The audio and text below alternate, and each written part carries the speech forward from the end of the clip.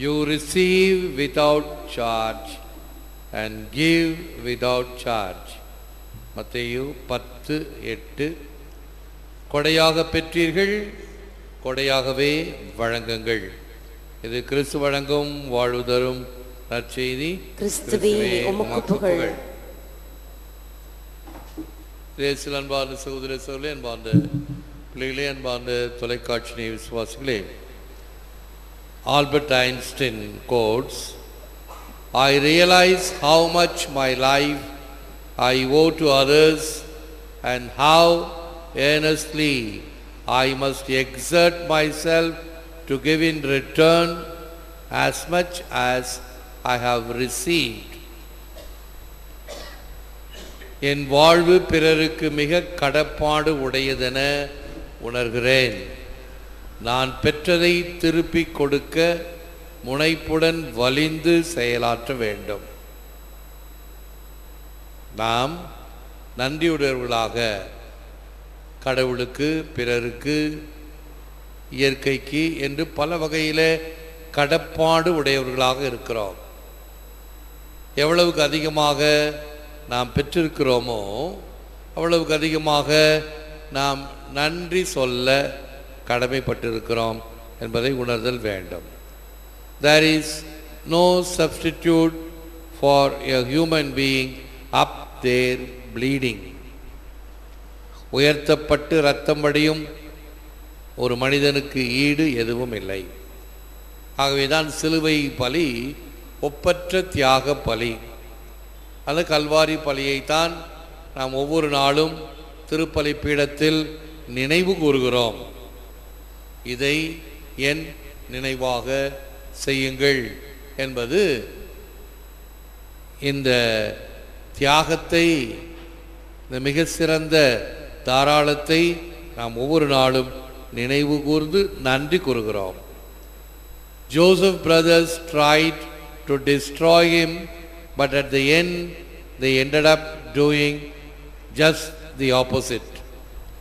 The stone which the builders rejected has become the cornerstone. சங்கீதம் 118:22. யோசேப்பின் சகோதரர்கள் அவரை அழித்துவிட முயன்றனர், ஆனால் இறுதியில் அதற்கு மாறானதை செய்தார்கள். கட்டுவோர் விலக்கிய கல்லே கட்டடத்தின் மூளைக்கல்லாய் அமைந்தது. Blessed Pope John Paul II, we must respect an essential principle of the Christian vision of our life, the supremacy of grace. We should not forget that without Christ we can do nothing. நம் வாழ்வில் கிறிஸ்துவ கண்ணோட்டம் கொண்ட உன்னத தத்துவத்தை மதிக்க அருளின் மேலாண்மை என்ற நோக்கம் வேண்டும். அருளின் மேலாண்மை, நம்முடைய சுப்ரீமசி ஆஃப் த கிரேஸ். இந்த அருள் கொடுக்கின்ற மேன்மை வேறு எதுவும் தராது.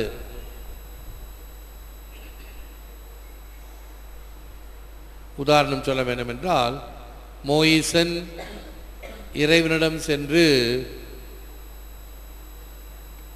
அவரோடு பேசி வந்த பிறகு அவருடைய முகத்திலே வீசிய ஒளியை மக்கள் பார்க்க முடியவில்லை.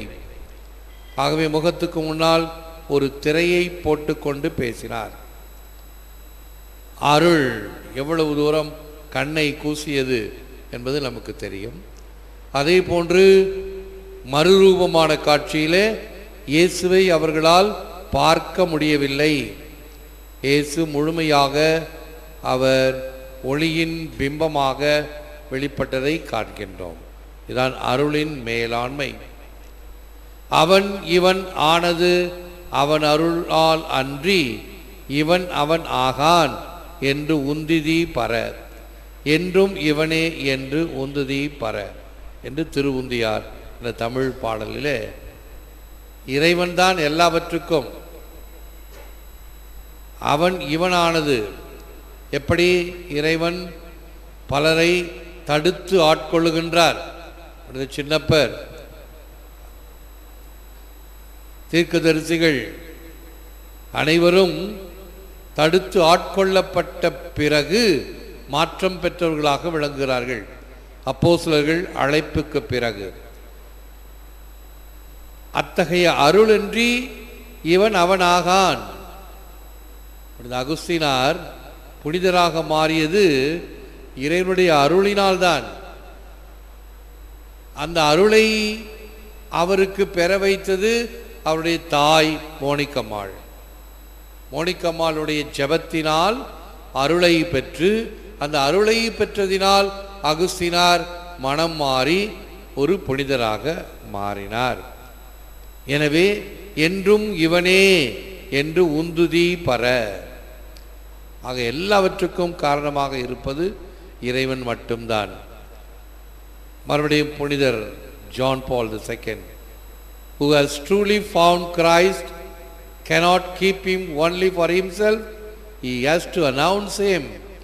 கிறிஸ்துவை உண்மையில் கண்டுகொண்டவர் அவரை தனக்கு மட்டும் வைத்து கொள்ள இயலாது, அவரை பிறருக்கும் அறிவிக்க வேண்டும். பிறருக்கும் அறிவிக்க வேண்டும். ஒரு சின்ன ஒரு துணுக்கு சொல்லுகின்றேன். பல இடங்களில் கண்ணாடி போட்டு, இப்பொழுது சென்னை எல்லாம் போனீர்கள் பைபிள் திறந்து வைக்கப்பட்டிருக்கும். போகிறவங்க நின்று படிச்சுட்டு போகலாம். அதே போல தான் பசிலிக்காவிலும் வைக்க வேண்டும் என்று ஏற்பாடு செய்தோம். அதே போல் நாங்கள் வைக்கப்பட்டிருக்கிறது. அந்த கோரட்டில் நடந்து போனால் பைபிள் படித்து விட்டு செல்லலாம். அப்படி ஒரு ஷோ கேஸில் ஆண்டவருடைய சிலுவை பாடுகள் தத்ரூபமாக வரையப்பட்டு இருந்தது. நமக்காக இறைவன் இரத்தம் சிந்தினார் என்று எழுதியிருந்தது. ஒருத்தர் வந்து அதை உன்னிப்பாக பார்த்து படிக்கிறார். பக்கத்தில் ஒரு பையனும் இருந்து அவர் பார்க்குறத நல்லா பார்க்குறான். பையன் கிறிஸ்துவ பையன், பார்க்கிறவர் இந்து. ஆகவே அவனுக்கு நல்லா தெரியுது ஒரு இந்து மனிதர் இதை பார்க்கிறார் என்று.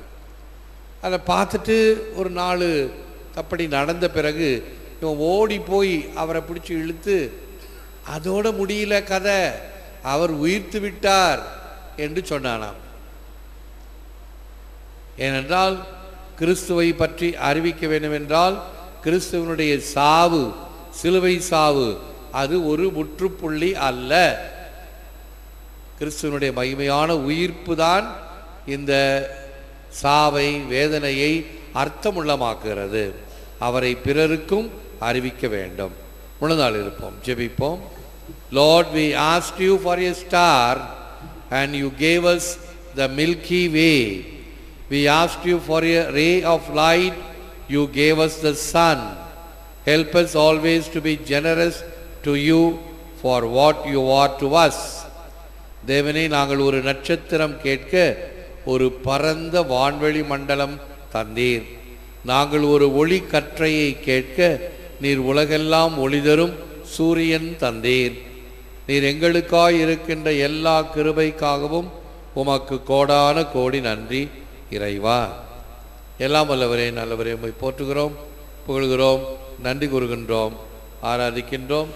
தேவரீதாமே, இந்த நற்கருணையிலே எமக்காக விற்றிருக்கின்றீர். உமக்கே நன்றி, துதி, தோத்திரம், புகழ், மகிமை உண்டாவதாக. தாழ்நிலைக்கு நீர் இறங்கி வந்து உம்முடைய திருவுடலை எமக்காக உணவாக தருவதற்காக இந்த நற்கருணையும் கல்வாரி மலையில் உம்மையே பலியாக ஒப்பு கொடுத்ததையும் ஒவ்வொரு திருப்பலியிலும் நாங்கள் நினைவு கூறுகின்றோம். நாங்கள் இதை ஒருபோதும் மறவாமல் உமக்கென்றும் நன்றியுள்ளவர்களாக இருக்கச் செய்திருளும். இந்த வல்லமையான ஆராதனையில் பங்கு பெறுகின்ற மக்கள் ஒவ்வொருவரையும் நீர் ஆசீர்வதித்திருளும். உள்நாடு, வெளிநாடு, அருகில், வெகு தொலைவில் என்று உம்மை பார்த்து ஜெபித்து கொண்டிருக்கிற மக்கள் உடைய வேதனைகளையும் சோதனைகளையும் நீர் பொறுத்தருளும், தாங்கியருளும், சுகமாக்கியருளும். இன்னும் நாங்கள் அதிகமாக நாங்கள் பெற்றுக்கொண்ட இந்த விசுவாசத்தை பெற்றுக்கொண்ட இந்த பெருவாழ்வை பிறருடன் பகிரக்கூடிய வகையில் எங்கள் சொல் செயல் சிந்தனை இவைகளில் தாராளமும் இன்னும் தனியாத தாகமும் கொண்டவர்களாக இருக்க செய்திருளும். இதனால் எங்கும் ஒரே மந்தையும் ஒரே மேய்ப்பனும் இருக்கக்கூடிய நிலை உருவாவதாக.